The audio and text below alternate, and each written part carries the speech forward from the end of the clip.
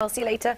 It is known as Sleeping Beauty Syndrome, but those who have the brain disorder Kleine-Levin Syndrome say it's closer to a living nightmare. Often it develops in teenagers and can last for more than a decade, sending sufferers to sleep for hours on end, and then when they wake up, they're in a bit of a childlike state. We'll speak to Beth Goodyear, who has the disorder, in a moment. Morning to you. First, though, Diane Oxbury explains how it affects Beth's life. 20-year-old Beth Goodyear is literally one in a million. She has the extremely rare Kleine-Levin Syndrome, which, when it strikes, causes her to sleep for up to 22 hours a day for weeks at a time. This is my bed. I recently got it and it's got a few mattresses on it to make it comfortable because I spend most of my time in my bed, unfortunately. I'm an active person, but this is where I spend half of my life.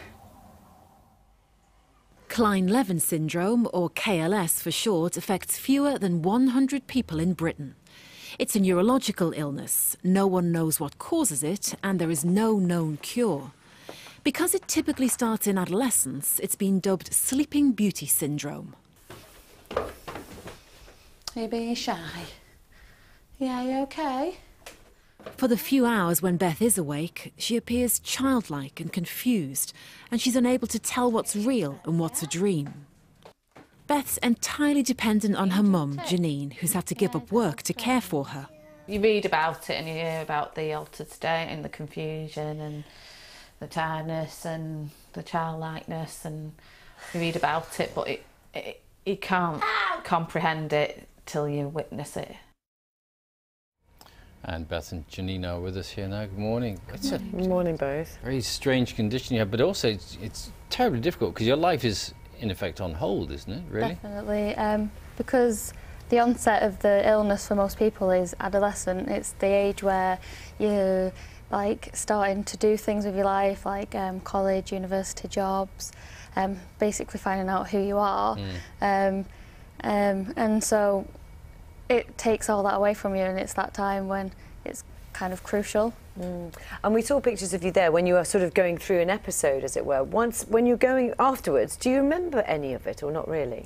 I remember snippets, but mostly no, which is really hard because then it's literally like half of your life just disappeared. Yeah. And when an episode starts, or a series of episodes starts, Janine, you basically have to be ready to help her. Yeah, she needs 24-hour care. Like you saw, she becomes very childlike and very confused. She has something called derealisation, which means she can't work out what's real and what's not. She'll often say, am I dreaming or am I dead?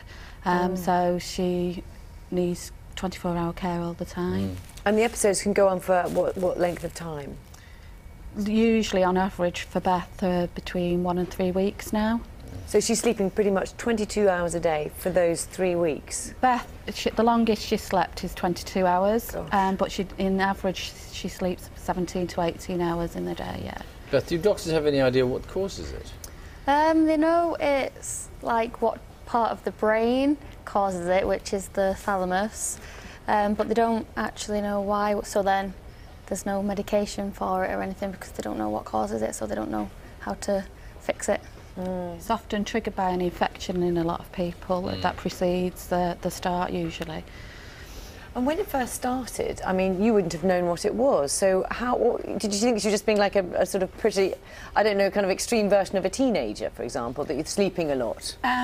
For a very short time, what happened is she had tonsillitis, and then she went back to college, got better, went back to college, and after that she was coming home from college just totally tired all the time, needing to go to bed.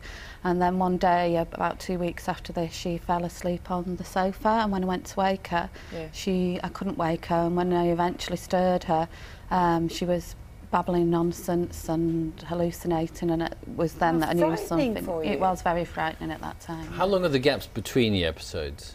Well, for each person it differs. People can go for months without episodes, but for me, the longest since I got KLS in 2010, the longest gap I've had is about 5 weeks. 5 weeks. So you can't really then go back to your studies or pick up on anything? No, I've tried to restart college 4 times, but each time I've had to drop out because I'm just missing too much work, and it's just impossible to keep up with it. Can you talk to other people who have the syndrome? Does that help?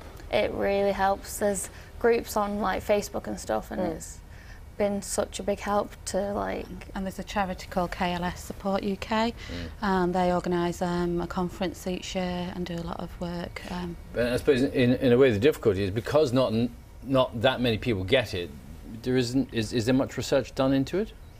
No, no. Basically, they do try. The Stanford University in the States is the only place that I know of that are currently researching. And I know some doctors over here sometimes ask for funding for the research, but it's really hard to get. And what the chances are that, from what they've seen, it will eventually go away? Hopefully. Normally it lasts for about 10 to 15 years. Which is a long time in your lifetime, isn't it? Yeah, considering like I got it when I was nearly 17, so. How do your friends react? Most of them are like really supportive. I've had a couple who like have not been that great, but most of them are like really supportive, and for a short period of time I was kind of a novelty, and my friend slept for 6 months kind of thing, but yeah, they're really nice and supportive, and they must miss you when you're having an episode then. Yeah, but like we make up for it when I'm well.